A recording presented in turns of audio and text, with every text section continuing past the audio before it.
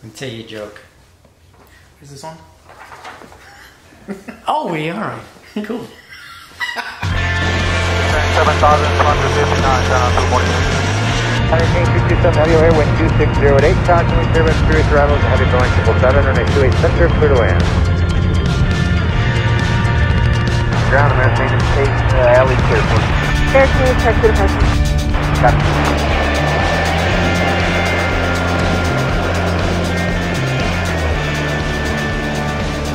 Welcome back to another edition of Pip Answering Your Questions. Today I'm flying solo. Yep, that's right, flight dispatcher flying solo, never a good idea. Morgan, who joined us last time, had to do the honey-do list, being a newly married dispatcher. Congratulations to him. In the meantime, sitting behind me is Microsoft Flight Simulator. This is a preview of landing in San Diego's Lindbergh Airport, so at least you have something to pay attention to if you're not watching me. I'm still fairly new to the game. A lot of questions coming in, probably close to 40, so I'll do my best to rapid fire and answer many of them as I can. If not, we'll save them for next time. So let's get right started. Here's as I make my final approach into San Diego's Lindbergh Airport. So the first question comes from Vagabond P, and he says, just wanted to know if the FAA oral and ADX is difficult to pass. Has anyone achieved over 90%? So the first to answer is yes. I have seen people get over 90% on the exam, so that's not impossible. I got a 79% on the written exam. The oral, for me, was more about a half day of answering questions from the FAA inspector to make sure I was prepared to get my dispatcher's license. So I hope that helps with that. Next question, question 2. Says, I worked as a cabin senior for an international airline for 10 years. I now live in the US. What are the opportunities like here for a dispatcher? So right now, obviously, if you're watching in 2020 in November, things are a little shaky right now with the airlines. I know a lot of good friends who have just been furloughed from their airlines. I still have a job with my regional airline. So what I would say is things are getting better. So now we either need a vaccine, people to wear masks when they're on board, and the confidence to travel again. So to answer your question, there are still airlines who are traveling. In fact, I might recommend maybe a cargo airline that needs jobs to be filled soon because of the demand in cargo, but eventually it'll come back, and hopefully in the next year or two. Next question. Let's keep on going down the line. Mark95 says, thanks for the video. Pip, hope all is well. I wanted to ask if there are any other careers outside of dispatching you can get with a flight dispatcher certificate, such as air traffic control. To air traffic control, no.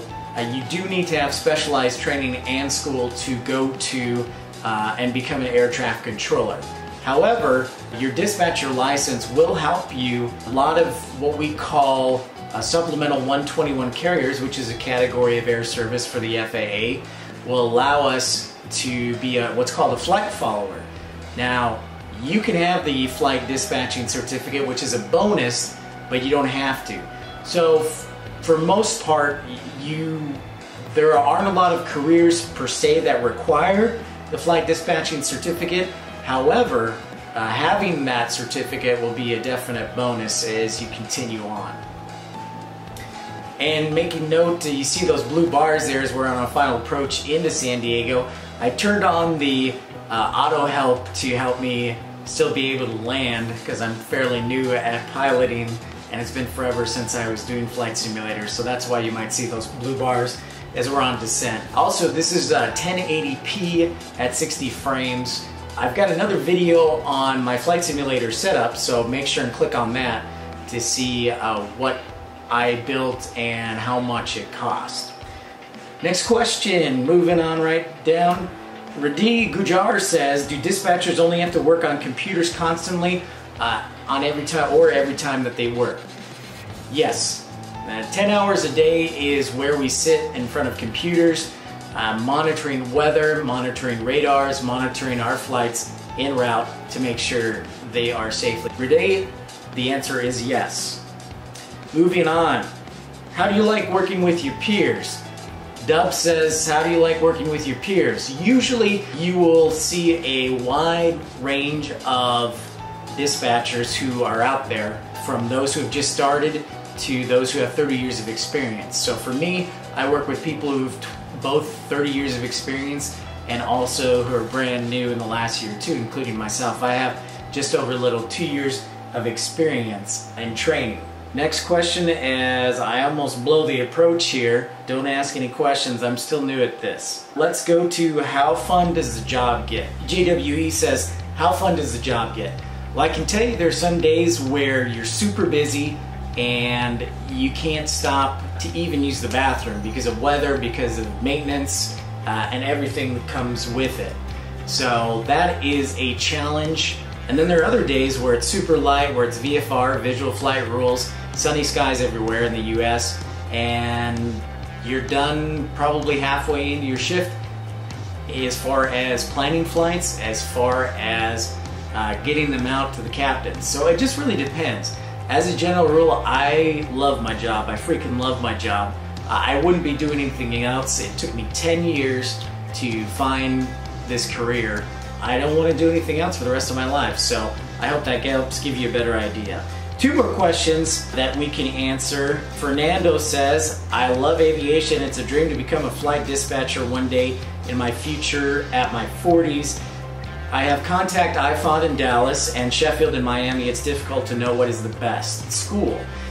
So Fernando, I went to IFON and that's a great school. I know Sheffield is an excellent school as well and teaches definitely the key things. Remember that a lot of these schools, they all have the same requirements. You have to have a certain amount of classroom time per the FAA, and you have to have a certain amount of time for the oral exam and the written exam. So keep that in mind. So I can't speak for Sheffield. I know for a fact it's an excellent school, and talking with some of their dispatchers. IFON here in Dallas is great as well. But there are several other schools that are trade schools specifically for dispatching. And also if you're going to college for, say, aviation management or aviation overall or ATC, you can choose to get the flight dispatch certificate as part of the program in a college format, like in a 2 or 4 year setting. So it really all depends which way you want to go. So as far as IFOD and Sheffield, Fernando, those are both excellent schools, but keep your options open to see what is out there because the FAA mandates the same type of training and the amount of training. And one more question from Maher says, hey guys, I'm planning to get a course in flight dispatching. I'm a foreigner, by the way, and don't live in the USA, but I'm trying to join a course in Sheffield School in Florida, and I can hopefully get a job. Do you think a foreigner has it easy to learn and get a job, yes or no? So short answer, yeah. You obviously have to have the certain US employment requirements, which I don't know a lot about, but either a US visa or being a US citizen.